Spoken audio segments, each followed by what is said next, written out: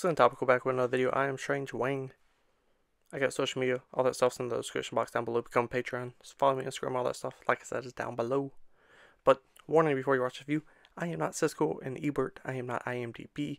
So get your expectations in line, please. Because I am Strange Wang. And you clicked on this to hear about Strange Wang's review. So let's get down to brass tacks. I gave this movie to Tomorrow War 7.7 out of 10 Wangs. Why? Why? Because it's very simple. It exceeded my expectations. And it falls down to the story. Because when I saw this, I was like, mediocre action movie. CGI is better than most CGI action movies. But what did I get? I got that.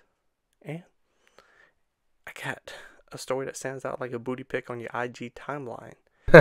And from the trailer, I thought the story would be Mediocre! But it wasn't. I was wrong. I'm never wrong. This is the one time, the only time I've been wrong, and I'm glad I'm wrong. Because this is a fun movie.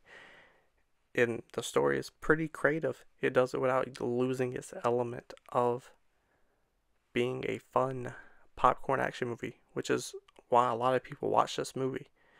So you're keeping that audience in, and the audience who's watching it, they're getting more out of it. That's actually a good point. The story also has a lot of heart. And honestly, that's a very nice surprise. I definitely wasn't expecting that. And Chris McKay, his directing was pretty good. It was exactly what this film needed. Really nice job. He had a very clear vision of what he wanted to make, and he executed that. However, that is where my dislikes come in. Really? Chris Pratt, he's basically the same character in every movie.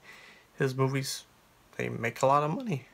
And I mean, a lot of money. So it makes sense why you would want him to do what he does in those movies for your movie. But for me personally, Strange Wing, it's not my thing. And I thought the same thing about the jokes. The jokes aren't funny to me. Yeah, well, you know, that's just like your opinion, man. However, I did enjoy this movie overall. And if you're looking for a decent summer, well-made popcorn action movie, this is for you. I wish it was in theaters because that would have been an excellent experience. But it wasn't. But it did surprise the hell out of me, which is why I gave it 7.7 out of 10 Wangs. What'd you give it?